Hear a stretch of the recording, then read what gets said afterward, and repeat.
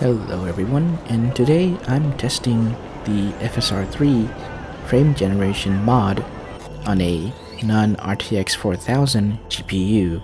I'm showing you here all the settings that we're starting with, and I have my texture settings set to medium and crowd density to low.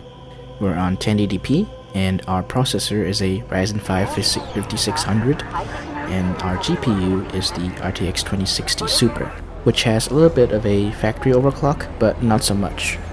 Also, the performance monitoring you see on the top left, I'm using MSI Afterburner with the River Tuner statistics server, and I'm recording with NVIDIA Shadowplay. As you can see in this area, we're getting about 79-80 FPS depending on where you're looking at. And as a reminder, this is running on 1080p with no upscaling.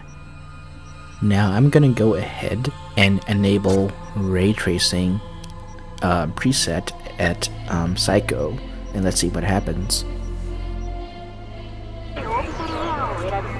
Now as you can see, my system is barely scraping by at around 20 FPS, and the frame times are just really bad at like 45 to 50 milliseconds. Now to improve that, I'm going to use DLSS at 65% sharpness, and at the quality setting, which means the internal resolution of the game should be 1280 by 720.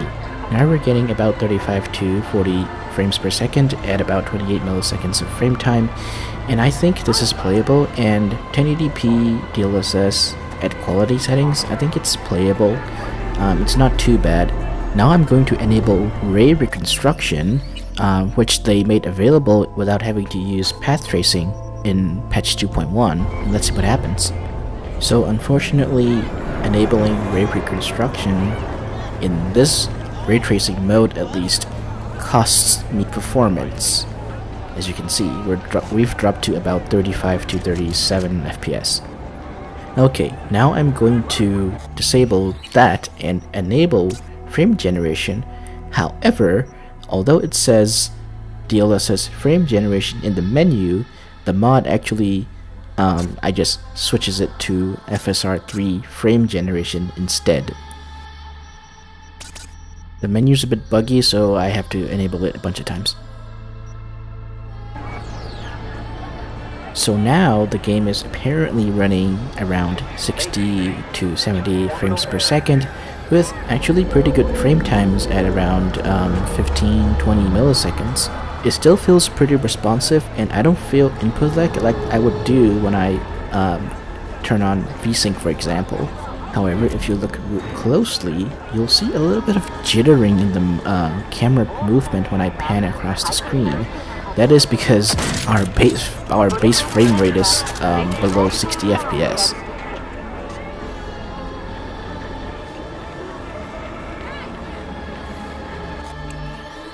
Okay, now what if we turned on ray reconstruction? Well, it's the same result. We get a little bit of a performance penalty. It seems like ray reconstruction doesn't work well on the 20 series GPUs.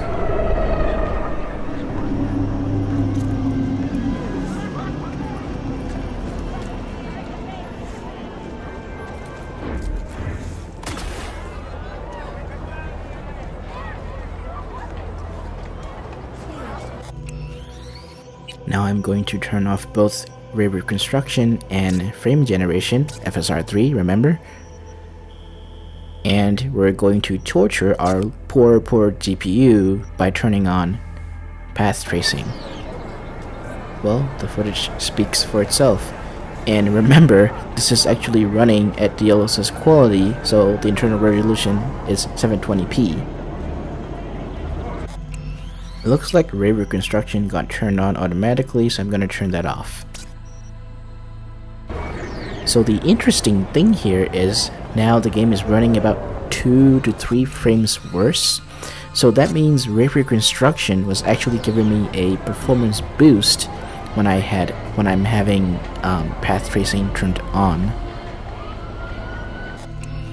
Okay, now for the big deal. We're going to turn on frame generation. Remember, this is FSR 3 frame generation modded into the game. Let's see what happens. Okay, now as you can see, the game is apparently running at about 35 to 40 frames per second with frame times around 30 milliseconds.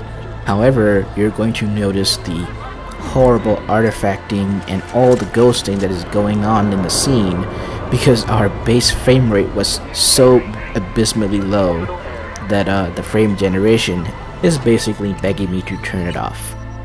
But no, we're going to try the balanced DLSS setting, which is 1114 by 626 internal resolution. Okay, it seems we have about 5 more frames, but that still doesn't fix a lot of the ghosting and artifacting issues. And that is still because the frame generation is probably still interpolating from a base frame rate about 20-25 frames per second. I don't expect any improvements from performance mode, but hey, what the hell, I'm gonna test it. Another interesting note, the ghosting and the artifacting seems to have toned down a bit. However, DLSS performance mode at 1080p looks so bad that nobody should be using it. Like, the scene in the game looks like an oil painting, reminds me of early DLSS 1.0. Now we're back at DLSS quality with no wave reconstruction, but with frame generation. Remember, FSR 3 frame generation. And we're back at ray tracing cycle preset. And this seems to be how I will probably play my next playthrough of Cyberpunk 2077. I actually haven't played Phantom Liberty, so I look forward to doing that. Okay, so this video was originally inspired by a video from a channel that I came across called MX Benchmark PC, where they test basically the same thing with a RTX 3080, and please go check out their video to see how their RTX 3080 performs. I'll also link all of that down below, as well as link to the mod, a link to the GitHub, and all of that. If you thought this video was informative, please consider subscribing. I make random videos now and then. This was really interesting to me, so I did it. Follow me for more fun stuff. Thank you.